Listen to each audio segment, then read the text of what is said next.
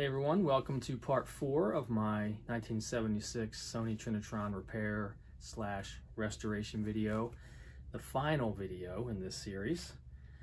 So I finally got my 240p test suite, which is essentially a Genesis game, not game, but a cartridge. And I've got my Genesis set up here, as you can see, my Genesis 2. And it's a really cool little tool. Like I said in my last video, it's a very popular tool. All the CRT YouTubers have this tool to adjust their televisions and check for convergence and sharpness and geometry, all that stuff. So right away, as you can see, it needs some work. I'll show you real quick here. There's a grid pattern that you can pull up. This is one of the primary tools you use for screen size, aspect ratio, geometry, all that stuff. And you can see it's got some pin cushion issues, warping issues. There's also color bars you use to convergence here for getting the 3 guns to line up the proper way. So there's your, So it's really neat. It's pretty intimidating. Lots of stuff in there to go through. But my primary thing I'm focusing on is the geometry issues, because those are the most noticeable to me. There are some convergence issues as well, but those are just going to be, I think, easily tweaked with potentiometers and stuff. So that's where I'm at. I'm gonna, at this point, put this thing back on the table, open it up again, put my special little plug on there and fire it up. And the first thing I'm going to do, there's that sound too. I gotta fix that. That's something loose in there, so I gotta tweak that as well. But I'm gonna open the TV up and I'm gonna take the yoke and physically twist it. And I think that's part of it. It looks like it's kind of tilted a little bit. I can fix the screen tilt with that and also kind of pull it in and out. And it might help correct some of those issues. But I think I'll be, adjusting some potentiometers as well to try to get this looking a lot better. So this is the final stages. Hopefully this won't be too long of a video. And I can finally say I'm done and comfortably play my Atari games and be happy. So let's give this a shot.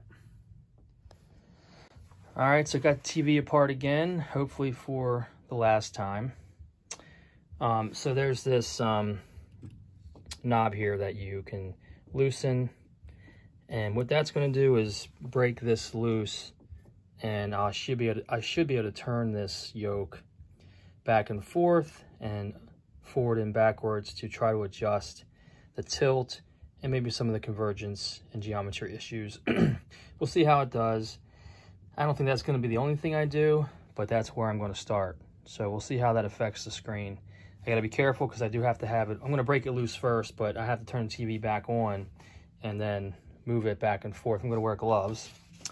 But yeah, got to be careful with that. So, all right, guys. So I was able to break this loose. Got to be careful with my bare hands in here, but this thing can now twist back and forth. So I'm going to set the camera up on the front side, and we'll see what kind of effect that has. Okay, so you can see that we have our grid pattern on. Again, I'm using my gloves to be safe.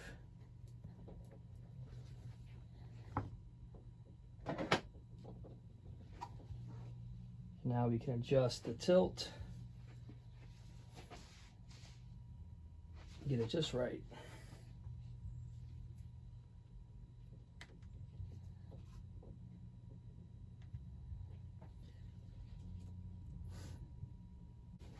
Ooh, too much.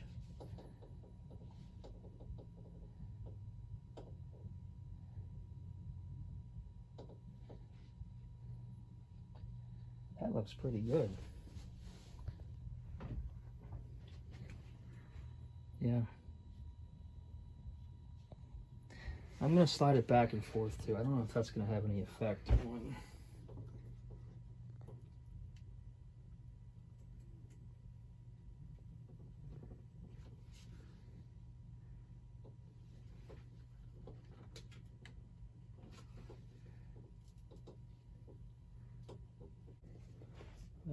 See, it looks crooked here, but see, that's the...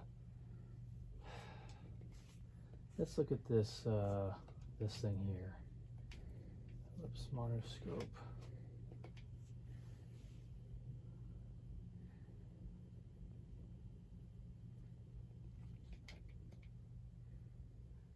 See, it looks like it's a tad off that way.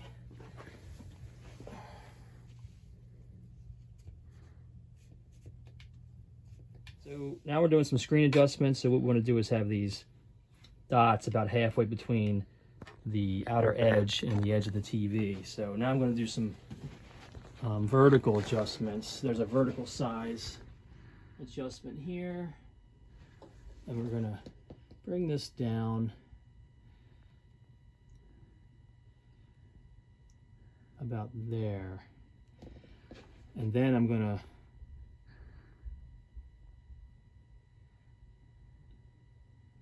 adjust the vertical hold, which is up here actually,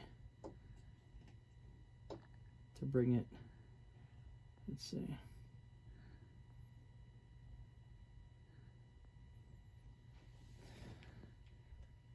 pin cushion, V-line, vertical linearity. Let's try this one here.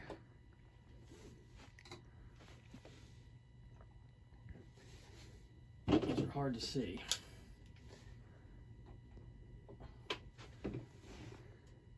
There we go. So that's essentially the size. So we'll do that, and then we'll crank it down a little bit with the vertical size.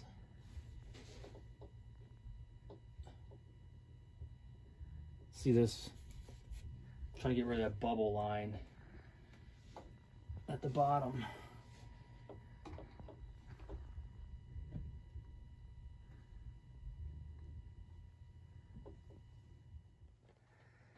Well, guys, I didn't want to bore you with a lot of tedious footage, but I got it.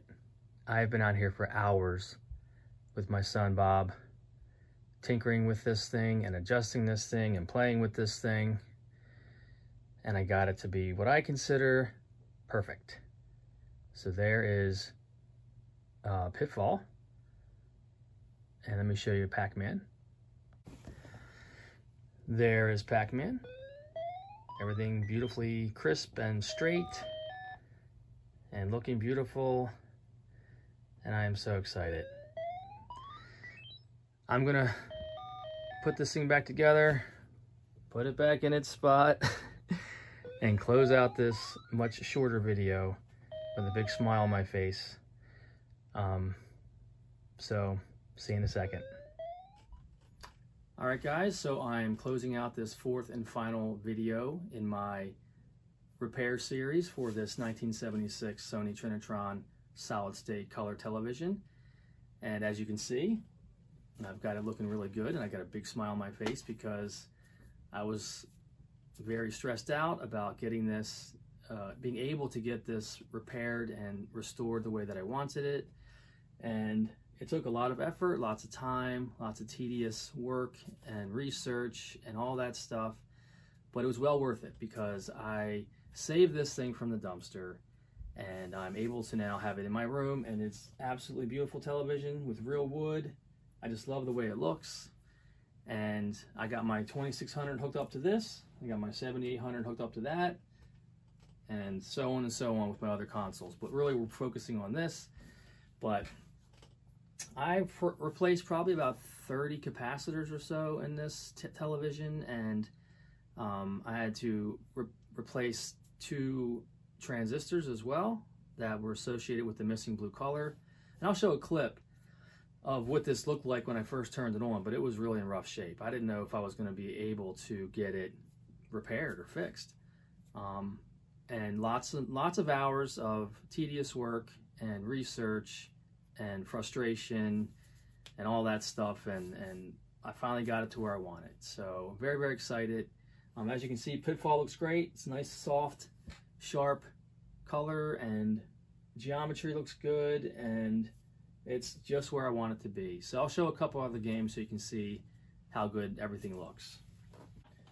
All right, so there's Pac-Man, looking nice and sharp. Great colors, great geometry. All the lines are nice and straight. The orientation is good. The aspect ratio is good. Looks great. All right, here's Galaxian, another great game to show because it's got the lines on the sides and you see that the orientation is good. So there's that one. I'll show one more. I'll show Berserk. Love this game. But again, it's got the box on there, so it's a good one to show. But I'm just so excited. I'll turn this down. So excited that I got this where I want it. And I know this was a long video series, but I just wanted to document the whole thing and put it out there for people to watch. I'm learning as I go. I'm no expert, but I've been successful at all the things I've set out to repair. I know I'll get stumped at some point one day, but so far it's really boosting my confidence, and it's really getting me more into this hobby of saving these things from dumpsters and restoring these wonderful pieces of machinery to use, or as I said in another video, I'm eager to save these things, and if I don't have room for them or don't want them, to offer them up to community members. Maybe just, you know, they can just pay for the parts and shipping, and I'll just fix them for free just to save them. And I think that's something that I can really see myself doing in the future here. But I can't tell you how excited I am to have this thing fixed and working and in my room, and I'm thankful to my customer for giving it to me. And I guess that's about it. But you know, it was a lot of work, lots of blood, sweat, and tears, but it was well worth it in the end to save this thing and make a fun video about it. So thanks for watching. I hope it wasn't too boring, but I'll see you the next time.